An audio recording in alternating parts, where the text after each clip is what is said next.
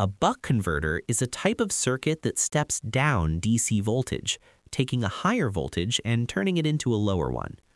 For example, you might step 12 volts from a car battery down to 3 volts to safely power an LED. Now, you might be wondering, why not just use a simple voltage divider? Fair question. It's extremely simple. Add one resistor and you're done. But here's the catch. In a voltage divider, current is always flowing through both resistors, no matter how much power your load actually needs. Even if the load is barely drawing any current at all, those resistors are still burning energy. And that wasted current turns into heat, which means wasted power. A buck converter, on the other hand, can theoretically reach 100% efficiency. In real life, it's a bit lower, but still far better than a resistor divider. That's why buck converters are the go-to choice in battery-powered devices, where every bit of energy counts. So how does it actually work? Don't worry, it's not as complicated as it sounds. Imagine a simple circuit with a switch, a DC power source, and a light bulb as the load. Flip the switch on and the light turns on. Flip it off and the light turns off. Simple. Now, if we looked at the voltage and current in that circuit, we'd see square waves. High when the switch is on and 0 when it's off. The light bulb would literally be blinking on and off in time with the switch. Now let's pay closer attention to the switch itself. The switch stays on for a certain amount of time, then off for a certain amount of time. One complete on-off cycle is called the switching period, and the fraction of that period when the switch is on is called the duty cycle. The duty cycle is always greater than 0 and less than 1. If the switch is on half the time, that's a duty cycle of 0.5. If it's on only a quarter of the time, that's 0.25.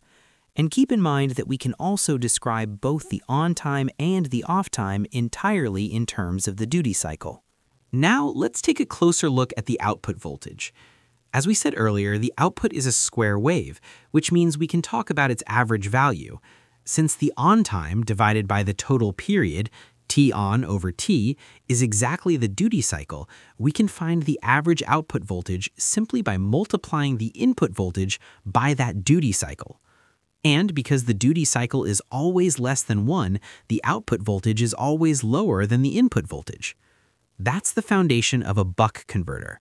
By adjusting the duty cycle, we can dial the average output voltage down to whatever lower level we need. And because we're not wasting power in resistors, all of the energy from the source goes into the load. In theory, that gives us 100% efficiency with no conversion loss at all. But there's a catch. Even though the average voltage is lower, the actual output is still a square wave, not smooth DC. And if you feed that into a circuit that expects clean power, things can get unpredictable. To smooth out that square wave, we bring in two key components, a capacitor and an inductor. If you're not familiar with how those work, check out our earlier videos. There's a link in the description. Let's start by seeing what happens when we connect a capacitor in parallel with the load. When the switch is on, the capacitor charges up quickly because it's connected almost directly to the battery, with very little resistance in the way. When the switch turns off, the capacitor begins to discharge through the load, releasing its stored energy more slowly. That slow release helps keep current flowing for a short time, thanks to the load's resistance. If we keep switching the circuit on and off, the voltage across the capacitor no longer looks like a sharp square wave. Instead, the corners get softened and the waveform becomes smoother. That helps, but it's not enough. You still get fairly large voltage swings. So now, let's see what happens when we connect an inductor in series with the load. Along with that inductor, we add a diode right here. Don't worry, you'll see why that diode is essential in just a moment. When the switch turns on, the inductor doesn't allow the current to jump up instantly. It resists that sudden change, so at first the current is small and the voltage across the load is close to 0. During this time, the diode is reverse biased, so no current flows through it. As time passes, the inductor stores energy and allows the current to rise. With more current flowing, the voltage across the load gradually increases. But now imagine the switch turns off. The inductor doesn't want the current to drop suddenly either. To keep the current flowing, it generates whatever voltage is needed, releasing the energy it stored moments earlier. That voltage forward biases the diode, and the current now loops through the diode and the load. So even though the switch is open, the load still receives current. If we keep switching like this, the voltage across the load becomes smoother. Instead of a sharp square wave, it starts to look more like a triangular shape.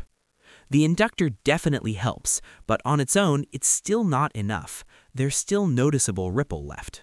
Now that you've seen how a capacitor and an inductor each smooth the square wave a little on their own, here's the real question. What happens if we combine them like this? When the switch turns on, both the inductor and the capacitor begin storing energy, and current flows through the load. Then, when the switch turns off, both components release that stored energy, helping keep the current steady and preventing the voltage from dropping too quickly. With the two working together, the voltage across the load now looks almost like pure DC, with only a tiny ripple left. And that's the magic of a buck converter. It rapidly switches energy on and off, then shapes it with an inductor and a capacitor to give us exactly the voltage we want, with almost no wasted power. Take a look at this circuit and focus on the input voltage and the output voltage. As we discussed earlier, the load is constantly pulling energy from the capacitor, while the inductor is constantly feeding energy back into it as the switch turns on and off. When those two energy flows balance each other out, the converter reaches what we call steady state. In steady state, the output voltage barely changes during a single switching cycle. That lets us treat it as essentially constant while we analyze the waveforms. Now, with the input voltage and the output voltage treated as constant, let's look at what happens across the inductor during the on time and the off time. First, the switch on case. When the switch is closed, the voltage across the inductor is V in minus V out. And since both V in and V out are constant, that means the inductor sees a constant positive voltage. From the inductor's voltage-current rule, a constant voltage across an inductor causes the current to change at a steady, linear rate. So during this time, the inductor current ramps upward in a straight line. Now let's look at the switch off case. When the switch is open, the current path runs through the diode. If we ignore the small voltage drop across the diode, the voltage across the inductor becomes minus V out. This is a constant negative voltage. The inductor is trying to keep the current flowing in the same direction, so it generates a voltage opposite to the original polarity. If that feels a bit unintuitive, I highly recommend checking out our inductor video. There's a link in the description. Once again, because the voltage across the inductor is constant, the current changes linearly. This time, it ramps downward, so the inductor current falls in a straight line.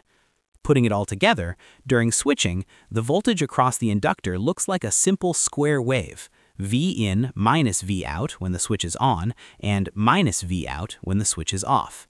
That square wave voltage across the inductor produces a triangular current waveform through it. Here's the crucial steady-state condition.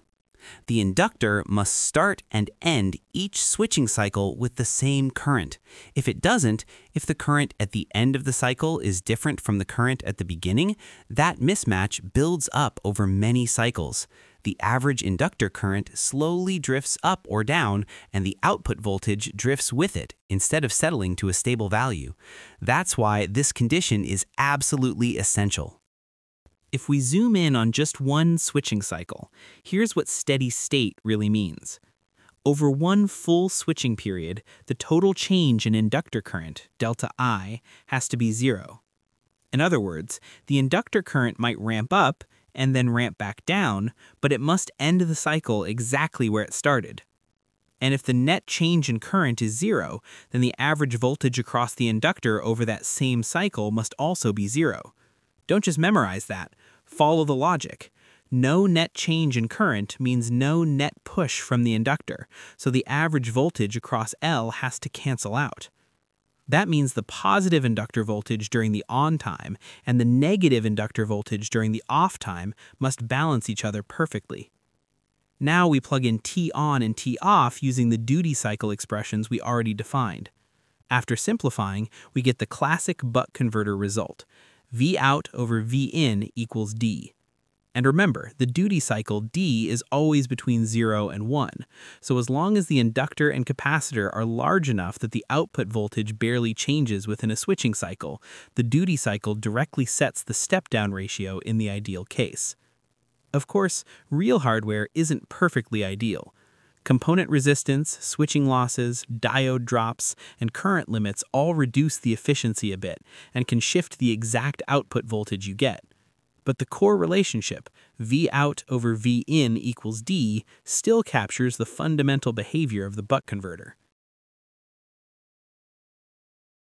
And that brings us to the end of this buck converter video. If you think these videos are valuable and help make the world a little more understandable, I'd love your support over on Patreon. Joining the community really helps keep this channel going.